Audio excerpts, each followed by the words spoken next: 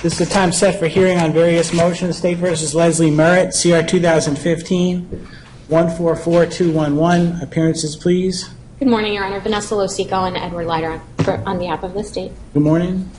Good morning, Judge. Jason Lamb and Ulysses Farragut on behalf of Mr. Merritt, pursuant to Rule 9.1. We move to waive his presence for today's hearing. Good morning. Good morning, Your Honor. Craig Hoffman from Ballard's Bar on behalf of the intervening media companies. Good morning. Court and counsel had a brief discussion prior to calling the case. There was a motion to dismiss with prejudice. There's a motion to vacate the gag order or motion to unseal records. There was a subpoena, and there's a motion to return property. The court will deal with the motion to dismiss with prejudice and then the motion to unseal records. There is a stipulation that we'll put on the record with respect to return of some property, and then we'll set a hearing on the other motions. With respect to the motion to dismiss with prejudice, I've read all of the pleadings. Mr. Lamb, Mr. Farragut. Mr. Farragut. Sure. A month ago, you filed a similar motion that you say that there's no way that the state could succeed, and the court would tell you that that was a premature Rule 20 motion. What Rule 20 being a ruling that would be with prejudice, double jeopardy protections. What has changed? Well, I think, the motion to dismiss with prejudice, Judge, is primarily based upon a Rule 8 violation, as I noted in the motion. When the state filed a motion to dismiss without prejudice, it avowed that the motion was not for purposes of violating Rule 8. Well, subsequent to that, we've learned through several statements and conduct on the part of the state that, in fact, the purpose behind the motion to dismiss without prejudice was to avoid a trial that we had. I think the trial date was June 9th. As you are aware, Mr. Merritt was not going to waive any time, had never waived any time. The defense was ready. We were ready to go to trial, and we would have asked to start impaneling a jury on June 9th. What the state, through their statements, both through DPS, who's obviously an agent of the state here, through the director, Milstead, he indicated in one statement, and again, I'm summarizing because I don't have the motion in front of me, but basically that the purpose of the motion to dismiss without prejudice is that they needed more time. They weren't ready to go to trial, and they needed more time for testing. Secondarily, a spokesperson for the county attorney's office made a similar statement that they were not ready to go to trial and that they needed more time for additional testing. The state should have put that in their motion to dismiss without prejudice, the fact that they were not ready for trial. In fact, the motion was for purposes avoiding a June 9th trial date, and the fact that then we would have had an opportunity to object to that. That being said, there's additional information. We've asked the state to return the defendant's vehicle, Mr. Merritt's vehicle. We've asked the state to return Mr. Merritt's gun. And the state's position, as I understand it, is that those items are still necessary for testing. So every indication, both from the spokesperson, from DPS, from the state, and through the various statements and pleadings from the prosecutors regarding the property, is that they want to continue doing testing and that they were not ready for trial. We think that's a Rule 8 violation, a clear Rule 8 violation, and this matter should be dismissed with prejudice because Mr. Merritt should not have to continue to go through the worries and the concerns and the torment, quite frankly, of wondering if he's going to get recharged. We were ready to go to trial. We insisted on a trial, and I understand the court's position about a Rule 20 issue, but quite frankly, Judge, there is no evidence against Mr. Merritt whatsoever.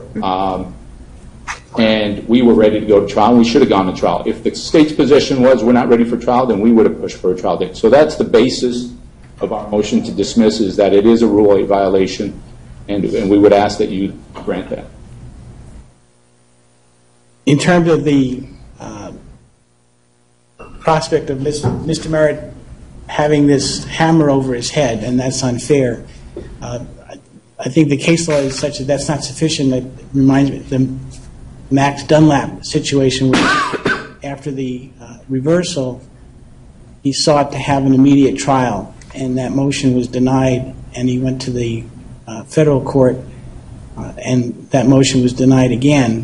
What is different from that, where you have a dismissed case, a defendant who proffers innocence, and if I just get this to trial, I can prove that innocence, but the court and the law saying that that's not sufficient prejudice? Understood. I think this is a little bit different because, quite frankly, the state has made a false avow here.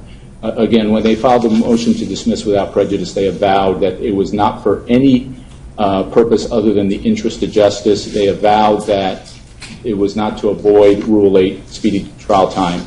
And so I think that's the difference. The difference here is that the state should not be basically granted a gift, if you will, or a benefit, if you will, by simply saying, well, even though you avowed to this court that this was not for purposes of violating Rule 8, but you have, we're now going to go ahead and allow you to continue doing your testing, because quite frankly, they would have never done that testing for trial. And what they should have done is moved to continue instead of moving to dismiss, and we would have objected to it, and we would have pointed out to the court that Mr. Merritt is ready to go to trial, that the parties have basically told the court that they would be ready for a June trial date. So I think that's the difference here, is that we have a clear-cut Rule 8 violation, where in that other case, there was no such violation. Isn't the most important issue unfair prejudice, and isn't that better assessed on the back end? If the state refiles the charge, how they file it, what they file it, then you can do a better analysis of what witnesses may have been lost, what motions may have been lost in the whatever intervening time there is. Yes, I understand the court's position on that. I get that, Judge. And again, I can't stand here and tell the judge or the court that, yes, in fact, there is actual prejudice moving forward. All I can tell the court, again, is it's a Rule 8 violation. It was an intentional Rule 8 violation, and the state shouldn't benefit from that. And then, you know, ultimately, I think it comes down to fairness. And ultimately, this court has to determine whether it's fair to allow the state to misrepresent in its motion to dismiss that basically it was for the interest of justice, and not just be straight up with the court and tell them what the purpose was, which we would have obviously objected to, and have to put Mr. Merritt through this process. Mr. Merritt can't move forward with his life. Right now, all he can think about is the state going to be given the opportunity to refile charges against me? He can't move forward with employment. He can't move forward with schooling. He can't move forward with his family, because all he can think about is the court going to give them another opportunity to basically come after me again? And that's just ultimately unfair, Judge. We should have gone to trial. If the state's position was we want to continue testing, then we should have just moved forward to trial and not stopped the entire process and put Mr. Merritt through this gauntlet of emotional roller coaster. Thank you. Ms. Losica, I know that the state had more chance to file a written response. That time has not lapsed. Does the state want to make any statements today? I believe Mr. Leiter will be. Mr. Leiter. Your Honor, if the court deems it necessary for the state to file a response, we will. The state filed and included in our motion, the dismissal was not based on Rule 8, as we stipulated, and we were explicit in that, but it was based on the evidence, and this happens all the time, happens every day in this courthouse, Judge. There's information that's provided to us. This court is aware of much of that information, and in the interest of justice, the state deemed it appropriate to dismiss the case without prejudice, and that's what we did. There has been it is pure speculation on the part of Mr. Farragut to say exactly what were the motivations, and that, in fact, what was in our written motion was false. It was in the interest of justice, and it was the information that we had at the time, and that's how we proceeded. The court deems it appropriate. We will file a written response. Mr. Farragut, it's your motion. You get the last word, sir. Judge, it's not pure speculation. I mean, we've got a statement, an official statement from the county attorney's office representative saying that basically the purpose was they needed to do additional testing and they weren't ready for trial. We have a statement from their agent, the director of ADPS, who says we were not ready for trial and we needed to do additional testing. We've got the state through their own pleading saying don't give back the gun, don't give back the car because we need more time to do additional testing. So this is not speculation. This is coming directly from the sources. And every indication, regardless of what Mr. Leiter says here today, that it wasn't to avoid Rule 8, it was to avoid Rule 8. That's what everyone who has commented on this case from an official capacity has said, that they were not ready for trial and they wanted to do additional testing. So it's a violation of Rule 8, and the court shouldn't just, gingerly say, well, I'm going to allow dismissal without prejudice. There needs to be some impact. There needs to be some sanction on the state when they avow to this court that it's not for purposes of avoiding Rule 8, but in fact it is. There's got to be some sanction. I think the appropriate sanction under the circumstances, given the position we're in today, is to dismiss without prejudice. And in fairness to Mr. Merritt, he can then move forward with his life. But recognize the agency relationship that is discussed in some of the case laws relating to Rule 15, but the court does distinguish filings made by officers of the court directly to the court from statements made in other settings. Based upon the pleadings, the court finds that this dismissal was made for purposes other than to avoid Rule 8. The court finds that the presumption of without prejudice has not been overcome. However, it is without prejudice that should charges be refiled, the parties would be allowed to do analysis of actual prejudice should actual prejudice be shown. So the motion to dismiss with prejudice is denied. Without prejudice to having a double jeopardy issue raised should charges be refiled. There's now a motion to unseal records. Mr. Hoffman. Yes, Your Honor. A hypothetical. There's a there's a DR report that says that John Brown, who has the phone number 555-1212, lives at 100 West Washington, providing information related to the case.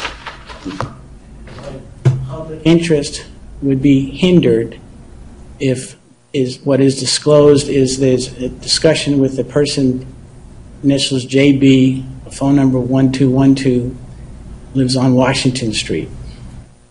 Well, Your Honor, if you reach the conclusion that revealing the full amount of information, the full name, full address, full phone number, would compromise an ongoing investigation, then the least restrictive way to reveal to the public, as is required by the Constitution, these public records would be to redact that information or make his name shorter, identified by individuals. For Your Honor, I haven't seen the sealed pleadings. I'm not sure if there's any information identifying any potential witnesses or any potential suspects.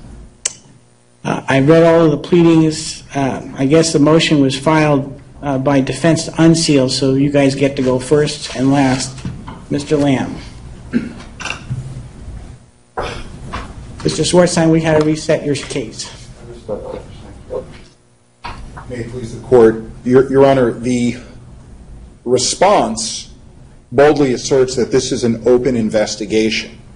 And assuming for the moment that's true, the open investigation has nothing to do with the defendant, and the specific pleadings at issue have nothing to do with anyone other than the defendant.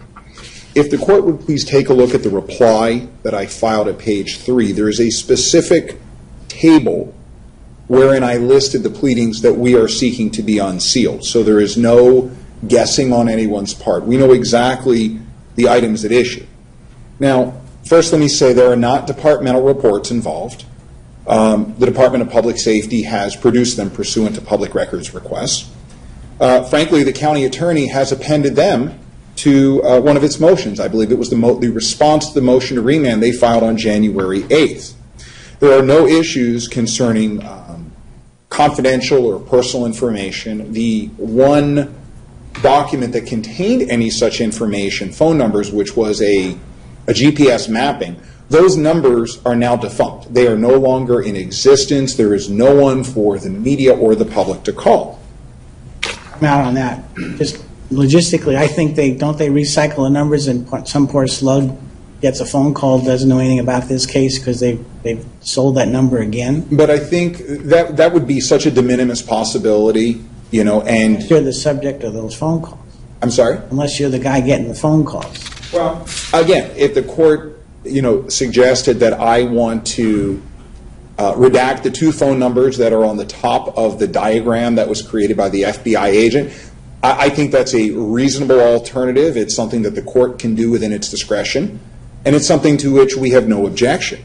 But with regard to the 1027-15 pleading listed in the reply, that only related to the defendant. The same is true with the November 9th pleading, the two November 11th pleadings, the 3 November 11th pleadings. When we get to the February 17, 2016 pleading that was sealed, that was a motion for a sealed motion for court order discovery for various automobile records for a victim. Now, that motion, we do not provide any more detail about the victim's confidential information. The records that were produced to us and disclosed under seal. That one is, again, not going to compromise anything confidential or personal. The 317 motion, that was an exhibit on 317 to the defendant's Daubert motion. That was concerning the defendant's Facebook records. The 4-5 motion to modify release conditions. That was a defense expert.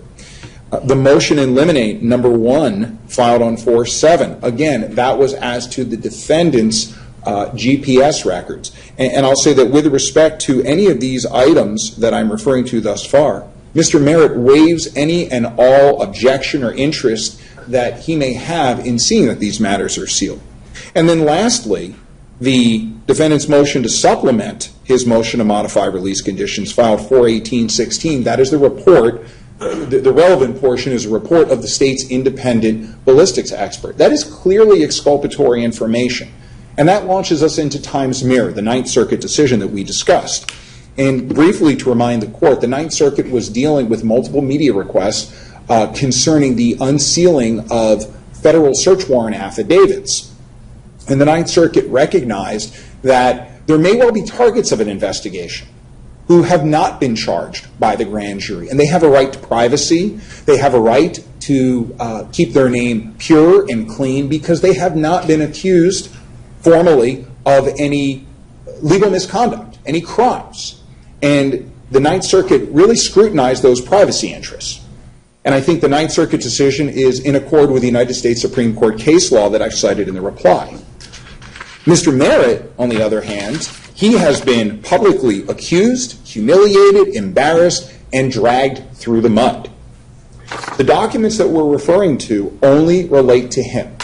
They are exculpatory in nature. They are clearly exculpatory in nature. They do not relate to any other person under investigation. And I went through and I checked each and every one of them, and they do not. Mr. Merritt has, in fact, a greater right to have his name not maintained in its pristine status, but restored to a pristine status because the charges have been dismissed. He is presumed innocent, and because he is, in fact, innocent based on the utter lack of evidence in this case. The state cannot create a de facto stay, if you would, an indeterminate de facto stay to hide the ball of the exculpatory information that clears Mr. Merritt's name. All he wants is his good name back. And by doing so, and in granting this motion, the court can aid in that with respect to documents that pertain only to him, that do not affect any open investigation with any other person. Sure, it may mean some egg on the face of the state, but that is not an issue for this court. And such a ruling would be consistent with Article 2, Section 11 of the Arizona Constitution. Thank you. Ms. Losico? Your Honor, first and foremost, I think it's important for the court to be reminded that during the pendency of Mr. Merritt's case, both the state and defense counsel agreed that each of these documents be sealed. Based upon Rule 2.19, there obviously is a compelling state interest requiring that these documents remain sealed. Your Honor, this is an ongoing investigation. The evidence that the state has brought forward, provided to the defense, that the court is aware of and has a copy, led us to dismiss the case against Mr. Merritt. Ms. Losico, let me stop you there. there are occasions when you have a pending investigation where the authorities have a press conference to solicit the assistance of the public to help. Is that decision exclusively made by the executive branch and the court has no say on it? The press has no say on when that happens? I think that would be a case-by-case basis, Your Honor, quite frankly, and I don't think this is the case.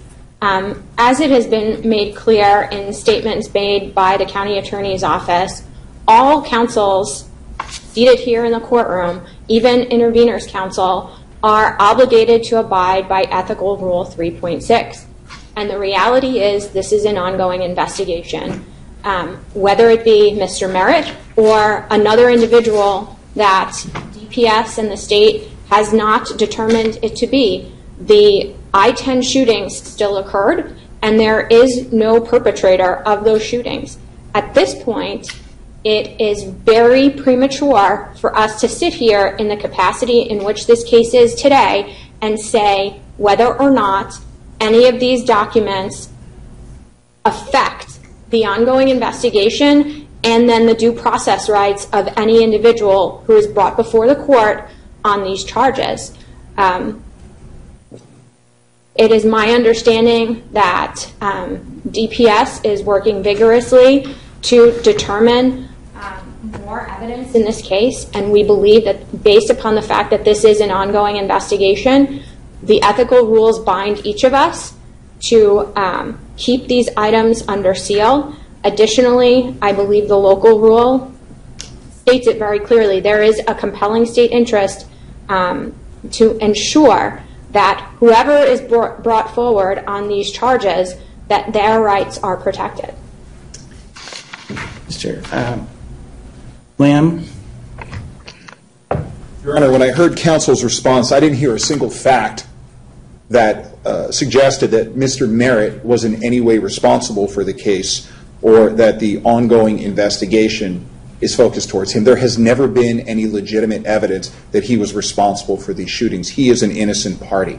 We do not keep things under lock and key hidden from the public. We are not in the Soviet Union.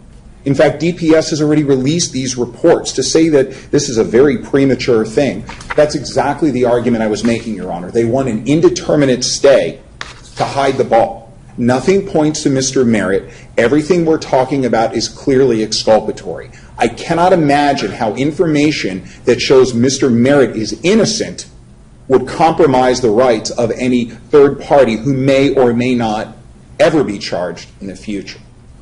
Your pleadings, anything to add? Just briefly, Your Honor. I just heard ethical rule or MRPC Rule 3.6 mentioned. That talks about extrajudicial statements of lawyers. That has nothing to do with public records that are filed in this case. There's nothing in that model rule that says that public records should be hidden from the public.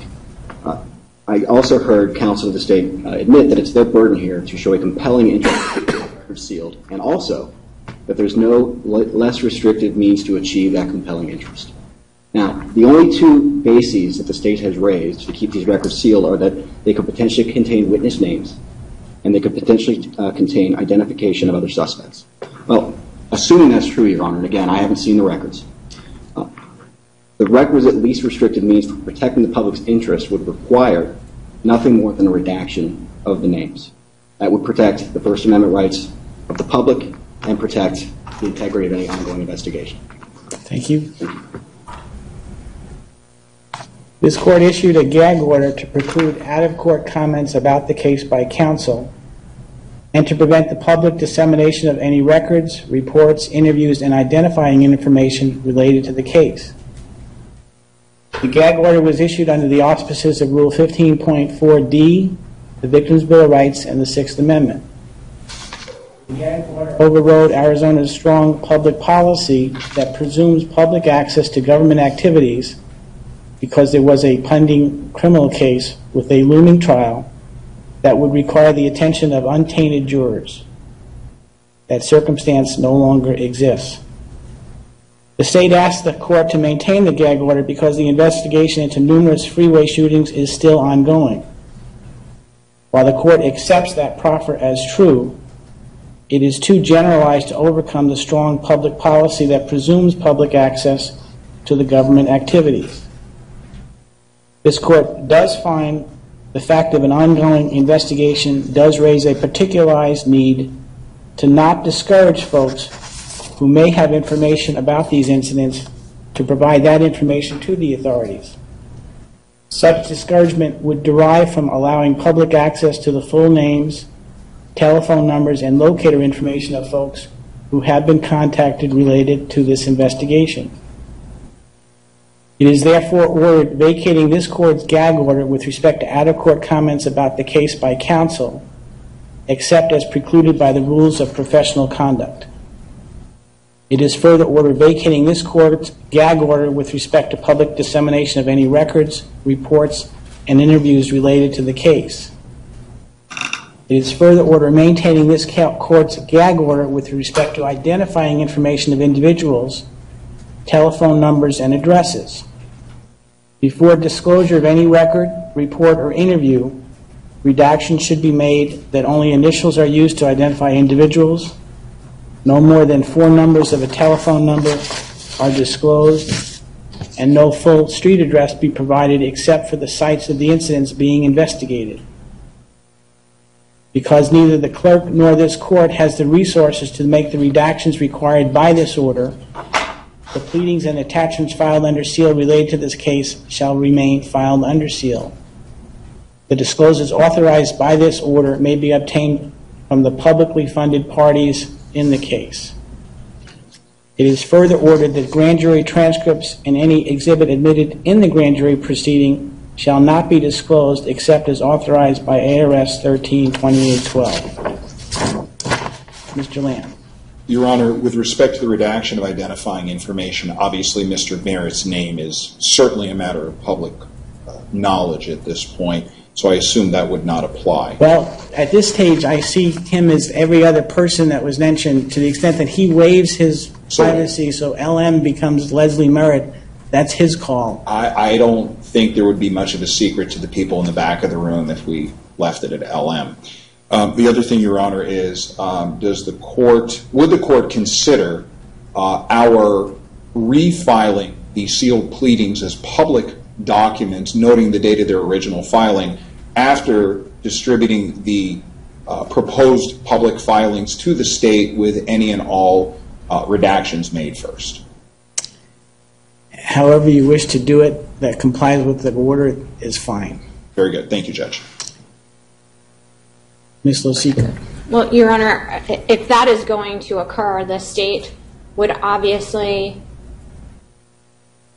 request that defense counsel provide the state with those redacted documents prior to any filing in order to comply with victims' rights. The fact that this case is dismissed does not eradicate the fact that there were victims in this case that still have rights under the Arizona Constitution, and it is the state's position that we seek to uphold victims' rights and ensure that those items are properly redacted. It wasn't intended, but the logistics of the order is going to take some time. Short of a stay, my order is as stated, and how the parties exercise its following it, I leave to them. If you're asking for a pre-screening of it, that motion is denied. With respect to the return of property, I think there's an agreement that certain property may be disclosed or returned to Mr. Merritt. The other items we'll need to have a hearing about. Your Honor, the defense motion contemplates broadly 3 areas. First, the gun. Secondly, the car. And thirdly, personal property of the defendant that was on, in, or near his possession at the time of his arrest. Wallet, currency, other items in the wallet. Essentially, Your Honor, he just had cashed his paycheck. My understanding, and counsel will correct me if I'm wrong, is that the gun vehicle remain at issue. The defense will file a reply to the state's response that was filed late yesterday. However, as to the final category, the personal effects of the defendant, I believe the parties are stipulating to their immediate release. Mr. Leiter? That's correct, Your Honor. All right. It is ordered granting the motion to release the personal property of Mr. Merritt. That is his wallet and wallet contents, including currency and items in it. If a court order is needed to be signed, if you guys phrase it, send it, I'll sign it. There's a motion regarding a subpoena issue. The court just gave us a copy moments ago, so I'd like a little bit more time to thoughtfully look at it. Off the record, just for scheduling, we need either a scheduling event or we want to throw the dart at the calendar and have a hearing. How much time on the car and gun issue?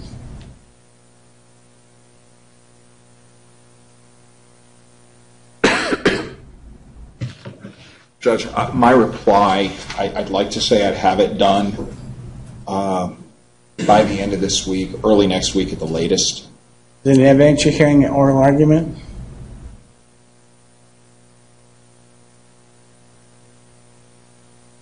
I would hope an oral argument, and if the court finds that additional facts need to be adduced through live testimony as opposed to proffers, it is probably more expeditious to set this matter for oral argument, at least initially, and the court could conceivably then adjourn to an evidentiary hearing if the court feels that more information is needed on the record.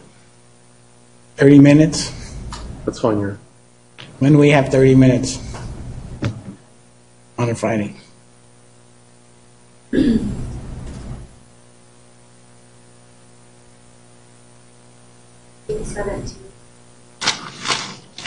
Too far out?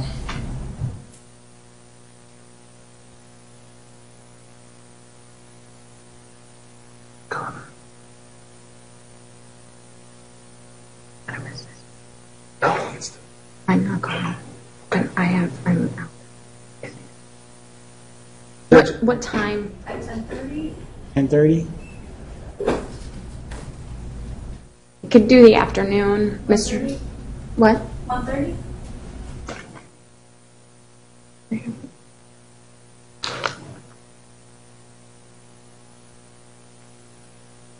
Okay. 1:30 is fine. Will that work? All right, back on the record, the court will set a hearing on the motion to return the gun and car June 17th at 1:30. Also, any issue related to anything else, if you submit me a heads up, I will have read what you needed to. Mr. Hoffman, you're standing. Is there something that you want to say? Sure, Your Honor. Just logistically going back to the motion on seal, I presume the Honor's ruling was premised upon the constitutional right of public access to those records. We don't have any assurance that these records will actually be refiled or unsealed because we're depending upon both the state and defense counsel. So I'm wondering if it might be appropriate to order that unsealed records be filed within a certain time frame to get this so actually the media can access the records rather than depending upon the state and defense counsel. Ms. Losico, is there a time frame? Well, Mr. Hoffman, it's your motion. What are you asking for? Well, if the intention of the court was to have the parties refile the sealed pleadings with the redactions in place, not identifying personal information, phone numbers, or addresses, I'd like them to be ordered to refile those pleadings within a certain amount of time so that they can be examined. You've already said that. Give me a time. I don't know how many documents we're talking about here, so within 14 days? Mr. Lamb? No objection. Ms. Losico? Your Honor, I have an objection based upon the record I made earlier that if anything is going to be refiled, that the state have an opportunity to ensure that the redaction is appropriate based upon the Arizona Constitution of Victims' Rights. Well,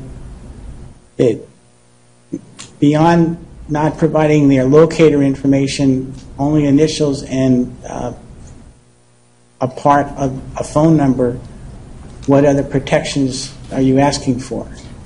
I'm not asking. I understand the court's order. My concern is, as an attorney who redacts victim information every day, I always have a double set of eyes reviewing those redactions based upon the fact that in lengthy pleadings, lengthy documents, there's always the potential for something to get missed. And The state is simply trying to comply with victims' rights. I understand. There's a request that we do this in 14 days. What's your position on that request? Well, honestly, Your Honor, I don't know how long it will take defense counsel to redact those documents, provide them to me. For myself, I am starting a trial on Thursday that's going to last for 6 weeks. Mr. Leiter has a trial starting in 2 weeks, so I don't know the answer to that, Your Honor, as I sit here. Mr. Lamb. I think I can propose a very realistic solution. First, the items that are enumerated in my pleading, only one has to deal with a victim. Everything else pertains to the defendant, and Mr. Merritt is waiving any challenges to any privacy interest for the reasons stated on the record. I think that it will take me no more than 1 week from today to give the state proposed redacted copies of the filings, and then I can give them another 5 days or so to put their eyes on it. And again, I only think it's going to be one pleading, and that would comport with intervener's request, if that's acceptable. Well, you've said this a couple of times. As an example, if Mr. Merritt is talking even to his father, and the report reflects that, I don't mind that Mr. Merritt can waive his rights under the gag order that I just modified, so that LM is talking to BM, not that no one else's name is going to be disclosed. And that would largely pertain to the 570 or 80 Facebook pages that are at issue. That'll be the only area where there's a rub, and we'll do it. Well, I didn't want to have a confusion. I know Mr. Merritt has a right to waive whatever privacy rights he has, and you do speak for him, but you don't speak for anybody else. And I wouldn't even attempt to solicit waivers from all of his Facebook friends. Court will order that disclosure authorized by this order be accomplished within 2 weeks, subject to a stay. Thank you, Your Honor. And just for clarification, Your Honor, all individuals' names, address, and phone numbers need to be sufficiently redacted, not just victims, correct? Correct. Thank you. Because at this point, everybody's in the same boat as I see it. Anything else for now, Ms. Losico? Not from the state, Your Honor. No, Your Honor. Mr. Lamb. Not for this record. Thank you. No, thank you, Your Honor. Mr. Hoffman. No, Your Honor. We are adjourned.